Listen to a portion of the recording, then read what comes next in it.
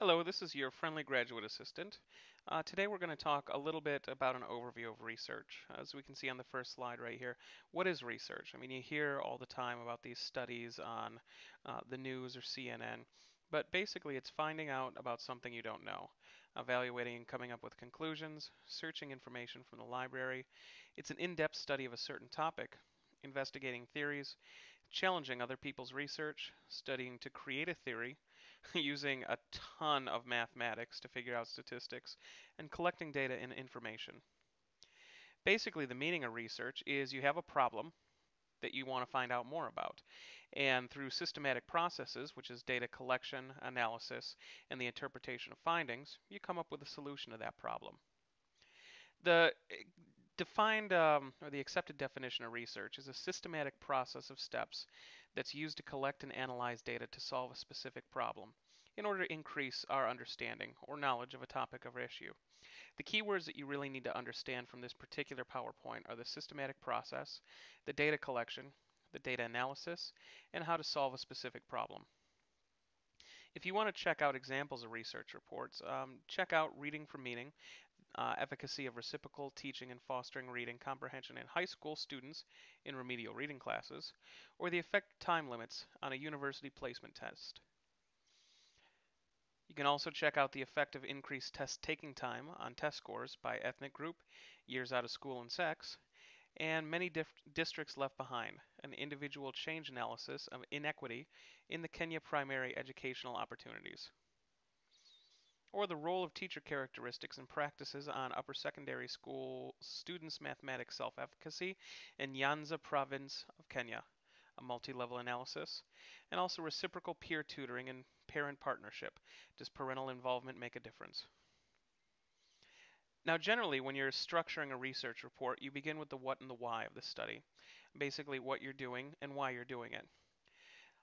The problem can be broken down into specific research questions or hypotheses. The literature review is when you look at all the existing previous knowledge on the topic. Basically, what are the underlying theories relevant to the problem being investigated? What knowledge already exists with this problem, or are there any related problems with this?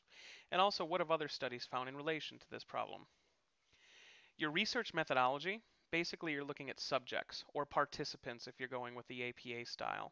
The subjects of the study or participants, how the sample was selected. Basically, was it a sample of convenience? Was it just you're just studying people around you? Is it a random sample? Is it a classroom sample? You're also looking at your instrumentation and measures, the type of instruments used, questionnaires, interviews, tests, etc. Your data collection. How did you actually go about collecting the data? Did you issue surveys? Did you sit down in person and ask these questions? And your data analysis procedures. What methods are used to analyze the data? Did you use Microsoft Excel? Did you run it through some sort of computer filter? And what statistical techniques are used to analyze the data? Again, Excel, SPSS, is it a computer program? Followed up with your research findings or results. Your findings can be presented according to each specific research question or hypothesis. If you ask a question at the beginning of the research study, it pays to answer it at the end of the study. Your hypotheses are tested and rejected or retained, and generally you have several tables and charts that can be presented to display and illustrate your findings. You finalize it or finish up with your conclusions, discussions, and recommendations. Basically, how do the findings in this study relate to the theory and the findings in related studies? Do they contradict it? Do they agree with it? What recommendations can you make based on the finding of this study to impact policy or practice? As a researcher, one of your primary objectives is to influence policy and procedures. So talk to people who are going to be reading your study in this section. And what recommendations can you give to other researchers who may wish to extend the study beyond what is covered? If you found something midway through that you just, oh man, if only I would have looked at this or tried this a different way, state that.